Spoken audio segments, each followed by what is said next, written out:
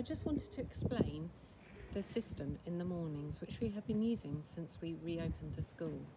These are the gates that enter the school from the cobbled street entrance, and when you come through, we will ask you to follow the footsteps. And we ask you actually to follow all the way down. It seems a little bit strange to start off with, I do understand, but actually it's a bit like a carousel system, and it means that we don't have any traffic jams when we're dropping off the children. So we follow the footsteps all the way down the playground and then follow them up again. You can see me going back up again.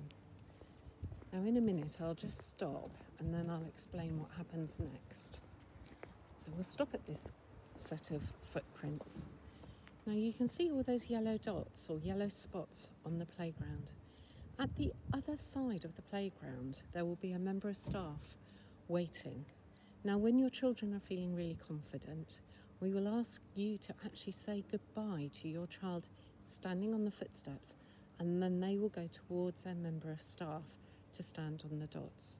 We totally understand that for the first few days, of course, you know, especially when you come in just for that hour, that you will go and stand on the spot with your child. But as soon as we feel that they are ready, we are going to be encouraging the children to come and stand on their spots independently, and then we will take them into the class. Once you've said goodbye to your child at the footprints, we then ask you to carry on walking so that there are no traffic jams, and then you follow the arrows and that takes you out through the driveway. Now please don't worry if your child is struggling with being sent to their line. Of course we are here to support you, and we will support your child and help them transition from yourself to the line.